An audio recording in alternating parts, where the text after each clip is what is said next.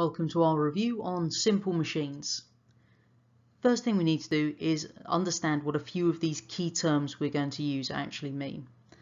A lever is a rod or other object that won't bend with a pivot, so that when we apply a force at one end, we produce a force in the opposite direction at the other end. And we will use these levers to transmit a rotational force.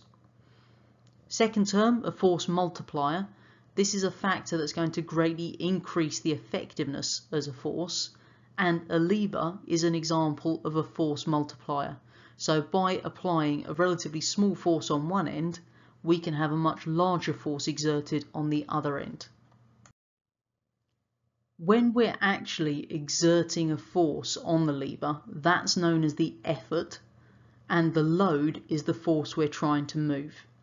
So if you have a look at the diagram underneath, then we've got a big boulder on one side, so that would be our load that we're trying to move, and then the actual effort would be us pushing on the end of the lever on the left hand side there.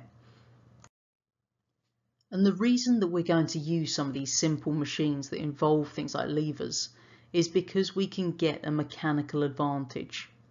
And the ratio of load to effort is this mechanical advantage. So we'd work it out by doing the load divided by the effort. And what we find is the work done by you is equal to the work done on the load. To give you an example of the kind of question you could be asked here, calculate the mechanical advantage of using a wheelbarrow to lift the load.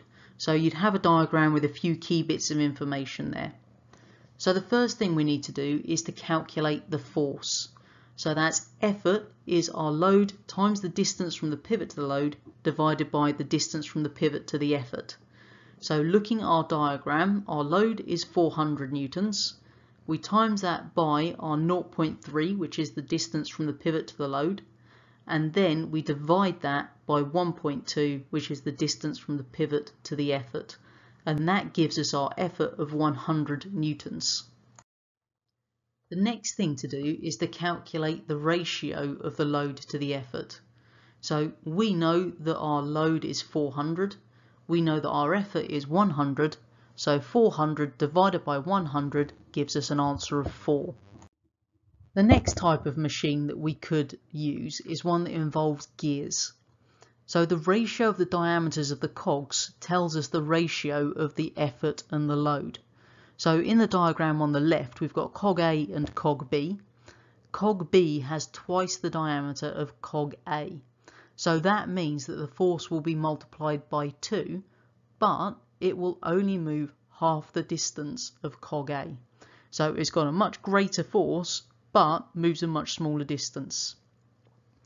Key thing to remember about our gears is we can use them to change the direction of the rotating force or the speed at which it rotates. The last thing to consider are some other examples of force multipliers. So things like pulleys and ramps, much like that used by the ancient Egyptians when they were building those pyramids.